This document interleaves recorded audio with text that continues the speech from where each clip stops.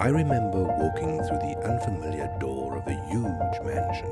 I went to the main hall. Crystal chandeliers were everywhere. Time did not spare them, and under the weight of their weight, some fell to the floor. This was the real magic, and suddenly I saw a shadow. In light fabrics, she ran like a ghost past me, delicate, unearthly.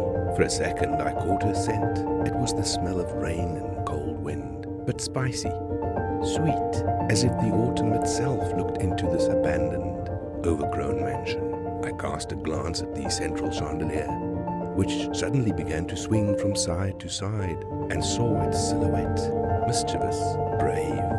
I ran after her, hoping to find out her story. A love story.